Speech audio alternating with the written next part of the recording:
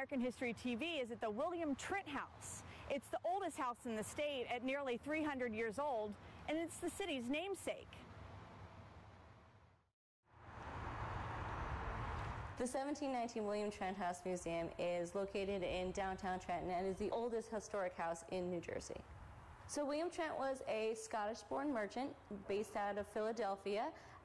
His merchant business, despite its ups and downs, did make him very wealthy, and he purchased his first home in Philadelphia and his second summer home right here where we're standing. So his merchant business dealt with shipping and both importing and exporting goods such as rum, molasses, wine, and he was also involved in the slave trade. Now, as well as some of the products that he did both import and export were slave made in both the West Indies and in Africa. So he did choose this location for its nearness to the Delaware River and the shipping routes, as well as being local to inland routes, because once the objects were brought to the shipping area where they could no longer pass on the Delaware River, they went through inland routes via Mr. Trent. So he brought goods to Philadelphia and anywhere else that needed them. There were not a lot of things in the area. Actually, when Mr. Trent came here, he became not only the major landowner, but also the major employer. So he had mills and breweries and farmlands and orchards and things like that, and he employed a lot of local people, so thus making him major landowner, major employer, and at one point he incorporated the town, so he laid out the city streets and planning. So the locals started calling it Trent's Town, and from then we get Trent's Town to Trenton, so he was actually the founder of the city. He started construction in this house in 1715. As I said, it was his summer home. He moved here with his second wife and their one child. This house is built in the early American Georgian architectural style. There are a lot of things that represent that here as we go through the house. I'll show you. But he started construction in 1715, completed in 1719. He lived here from 1719 to 1721 as his summer residence, and then from 1721 to 1724 as his all year-round residence. We are currently standing in the grand entranceway. This room would have been used as a multi-purpose room. You would have been greeted by the butler, who would have been liveried as a symbol of Mr. Trent's wealth. He would have had both his servants and slaves in colonial dress that would have been appropriate to their stature. This area shows pretty much, it's exhibited as a waiting area. Mr. Trent was a Chief Justice of the Supreme Court, so he did see business here. So we do have some chairs set up that would have been similar to what you would have seen during this time frame.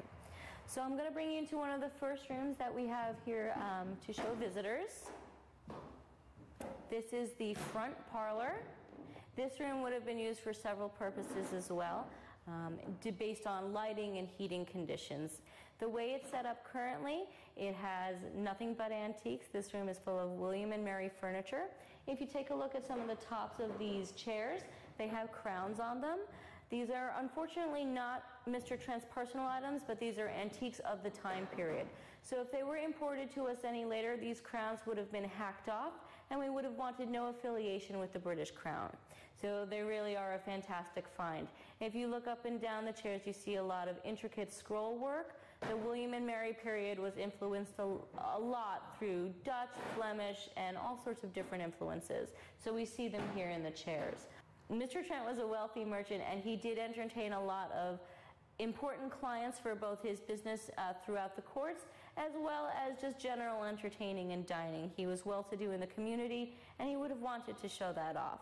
So any and everybody who would have been of his same status and class would have really spent some time here, and they would have engaged in dining like this. Downstairs here would have been a public place open to any type of public, and we would have wanted to show off at this time. So the doorways would have been larger, and there also would have been brass handles on the doors down here. And then the last thing is he has an item here called the King's Board. And if you take a look down on the floorboards, there is pretty much everything is of a same size, except for this board right here and the board underneath it. So this is something called the King's Board. This was a highly taxed item and pretty much used for the king's uses exclusively. Shipping, army projects, anything that he would have used. The fact that Mr. Trent blatantly has it on his front parlor floor is really pretty much saying that he doesn't care that it's taxed and it's the equivalent of having a very nice car in your driveway in today's standards. So Mr. Trent was showing off, and this is the way he would have done it. So he was a wealthy merchant, and what that meant for this time frame was that he brought in a lot of luxury goods for himself and his family members.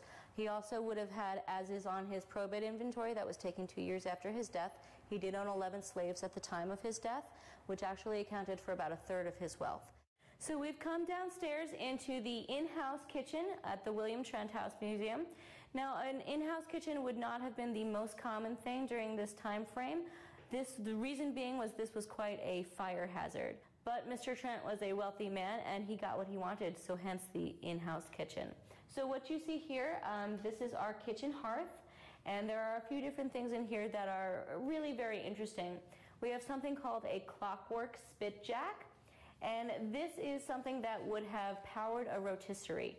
Prior to this invention, this would have been something that would have been done by either slave labor or canine labor. They would have constantly had to turn the spit. The way this invention works is that there are two weights that will actually pull the spit down, and it will continue to crank everything. And then once the weights have come to the bottom, they would rewind everything, and then the spit would just turn on its own. And also over here, if you take a look, we have something called a beehive oven. Now this would have been used for baking purposes and would have had a steel or iron door that would have kept it shut. But this was a very multi-purpose area. If you compare it to a modern kitchen, this is your stovetop and oven and everything all in one. So this is Mr. Trent's bedroom. This is in the upstairs portion of the house. What you see here is something called a camp or a campaign bed. This would have generally been used by the military and would have been used as a portable way to find some rest and or shelter. However, this version is quite overly large and is decorated with printed floral cotton sheets. And these would have been quite the luxury item at the time. Anything that would have been printed in cotton would have had to have been imported at a very highly taxable rate. This room is also separate from Mrs. Trent's bedroom. The convention at the time is that they would have slept separately, but both of which are adjacent to a hallway closet that they would have had access to, both a servant for either both Mr. and Mrs. Trent or one for each of them. So he didn't spend a lot of time here, unfortunately. In fact, he is one of the residents who spent the least amount of time here, even though everything is named for him. So from 1719 to about 1724 was his tenure here, and that did not include some of it being part-time.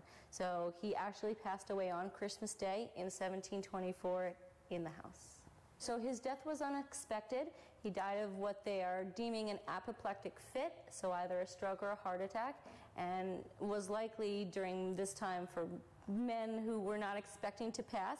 He did not have a will, so again they did a probate inventory 2 years after he died. We don't find any personal items or anything of that nature simply because family members would have come and taken things that they deemed important and things like that. So after Mr. Trent died, there were about 20 different residents of the house. We've had some pretty highly prominent roles in history. We have been a governor's mansion, a mayor's residence. We were on both sides of the Revolutionary War. We had both a loyalist and a patriot living here, at different times, of course. And then we've also had several private residents, the last of which was Edward A. Stokes, and he actually gifted the house to the city at the end of his tenure in 1929.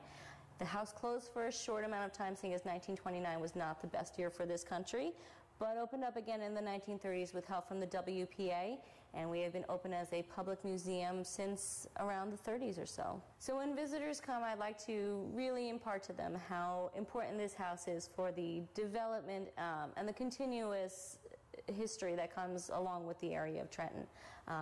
This house has seen a lot of history, both when it was built by Mr. William Trent and all the other people who have lived here and since taken care of the property.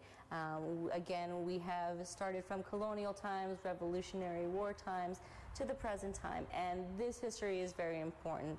Things that we can't forget, such as slavery and pretty much how the expansion of colonialism really brought about changes to this area.